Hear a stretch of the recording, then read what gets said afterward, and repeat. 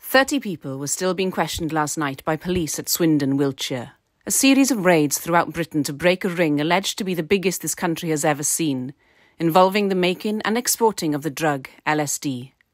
Many of the arrests took place in mid-Wales near the market town of Tregaron and Llanddewi Brefi. Police reported that 100,000 acid tablets in 2 boxes of wneud. Police have been digging local farmland and have found 50,000 tabs under a stone in a field.